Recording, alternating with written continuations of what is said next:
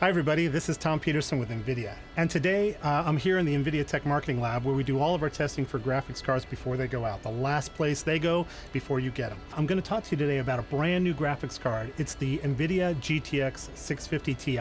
One cool thing about this graphics card is it's going to be bundled with Assassin's Creed 3. So you get the card, you get the game. It's going to be with some regions and with some manufacturers, so definitely check the box. Every time we launch a graphics card, we get a bunch of questions. So what we're going to do is answer a few of those today, and then we're going to ask you guys to contact us on Facebook and Twitter and ask the questions that we didn't get to. And what we'll do in the next couple of days is post a follow-up video where I answer your questions directly. The GTX 650 Ti is based on the same great Kepler architecture that you see in the 680 and the 670, but this time it's priced at $149 retail in the US. It's going to vary by region, so definitely check out your websites. But the best thing about this card is it gives you great performance. It's going to be around 42 frames per second for Battlefield 3 and around 40 frames per second for things like Borderlands 2. So you get a great value and great performance.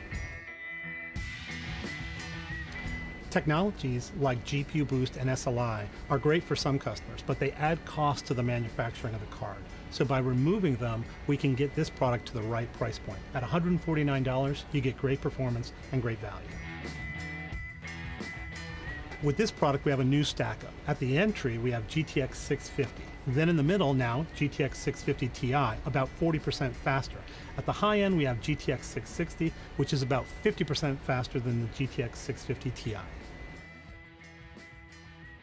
Well, I think we hit most of the big questions, but I know you guys have more. So go ahead and hit us up on Twitter with a hashtag of 650 Ti, or ask your questions on our Facebook. Look us up under NVIDIA GeForce, and you'll find a status update. If you post your questions there, what we'll do is take maybe 5 or 6 of the best questions, and we'll post a follow-up video in the next couple of days. So look for GTX 650 Ti. It's a great new product, around $149 retail in the US, and it's available today.